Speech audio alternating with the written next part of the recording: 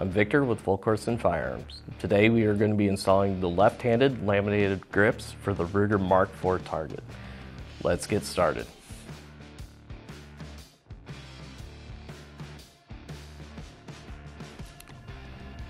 Tools you'll need is a 1/16 Allen wrench, 5/64 Allen wrench, and then of course we do have an Allen wrench included for the grip screws. Included in the kit will have your actual grip panels, a magazine release extension, a bolt release, the screws for the grips, some lining pins, and a left-hand specific magazine release. To get started, we will need to change out our bolt release first. Sometimes these don't want to come off right away, or can be slipped off. You're going to need a 1/16 inch Allen wrench there to remove this screw.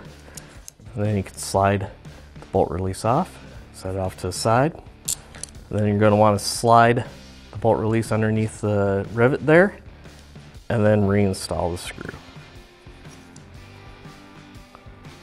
With that out of the way, next thing we need to do is change out our magazine release. So you'll need your 5/64 Allen wrench there, and there's a screw right next to the magazine release. Go ahead and remove that. Obviously, sometimes new from factory, they are going to be very tight, and will take a little bit of force to get it started. You can use the long end for that. After it's actually broke loose, then you can just use the long end to actually remove the screw. So there is spring tension here. You're going to want to remove the screw and then carefully remove your magazine release. There's a detent and a spring in the magazine release there that you're going to want to transfer over to your new magazine release. And then carefully line it back up to go back into your hole here. You're going to want to line this up with where the screw is. And once you get it all in and there's spring tension, now we can put our screw back on.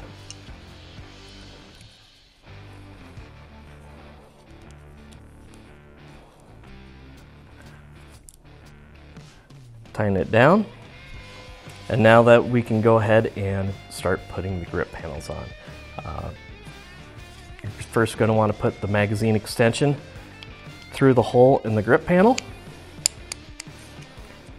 and then you're going to want to put the grip panel underneath the bolt release and line up the screw holes. And now we'll use the included Allen wrench to put the first two screws in. And depending on your gun, it might be easy to see the grip holes. Just start them in. You don't want to tighten them all the way down until we have the other side in too.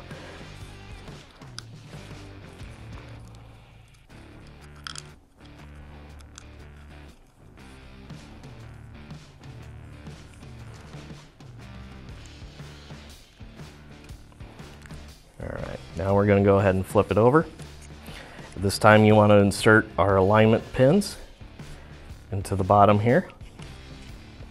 And then take the other side of the grip panels and put it back on. You also want to double check to make sure your magazine ejector is still in place here. It does have this small plastic piece, a spring, and a plunger in there. We'll line up the grip on the dowel pins. This might take a little bit of finagling.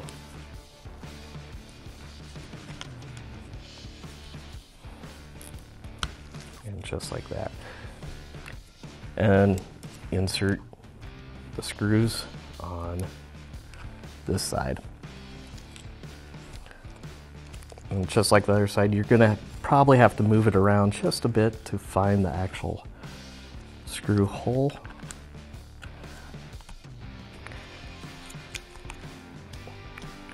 You want it to start easily and not take a whole lot.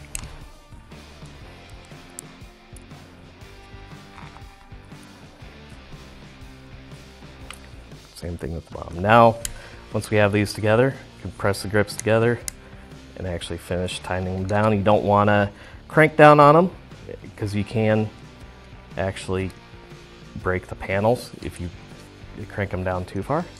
You just want to be snug. Same thing on the other side.